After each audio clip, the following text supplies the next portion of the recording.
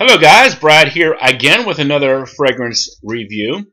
Today I want to look at a fragrance from Dolce & Gabbana called Intenso.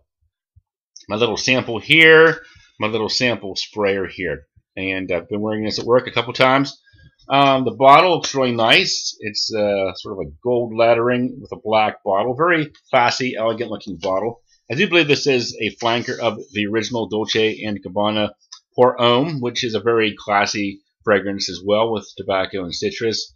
Now this one is a woody aromatic, came out in 2014, and it's got top notes of water notes, basil, lavender, geranium, and marigold, middle notes of tobacco, hay, maple, bran, and clary sage, and in the base, lavendanum, sandalwood, cypress, musk, and amber.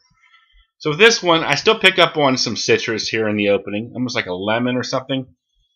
And I definitely do get like a tobacco feel.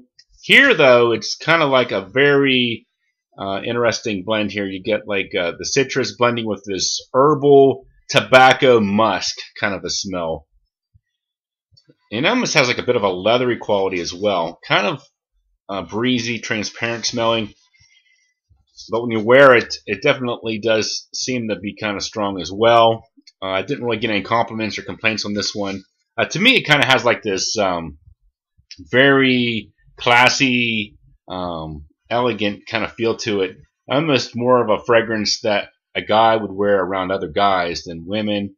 I'm not really sure if this is something that would be considered a sexy fragrance. Not a lot of sweetness here. You know, there's a bit of amber there in the base, but really sort of a dry, earthy kind of a feel to it. You see there's some hay and bran mentioned there. It gives it a bit of like an earthy, animalic feel. Some people might compare it with Serge Lutens' Chergui because of the hay and the tobacco. Another one it kind of reminds me of is Hugo Boss Elements, which was a nice herbal tobacco fragrance as well.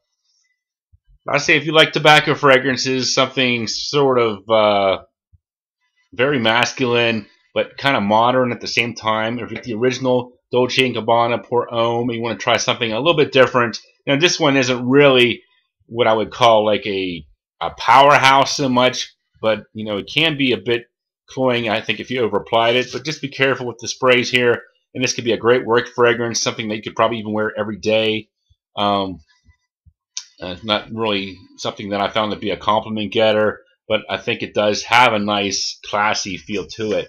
And it's pleasant enough. I thought it was nice. Not really something that I would probably buy, but glad I had a chance to check this one out. I'm a big fan of Dolce & Gabbana fragrances. You know, this one didn't wow me like the one did, but I would probably say, you know, it's kind of in the same vein as the original Pour Homme. If you like that one, maybe didn't want as much citrus, but you know, you like that tobacco feel that it also had. This one's a good one to check out. So let's get into some scores. The smell, 7 out of 10. A nice smell, but nothing spectacular in my opinion. Certainly wearable and very elegant and refined.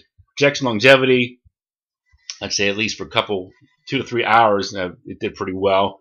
And it should, you know, hang in there for 5 or 6 hours. The uniqueness, I'll give it 7 out of 10. It's a flanker of the original, but this one I think is different enough that you could justify owning both the original and the Intenso versions.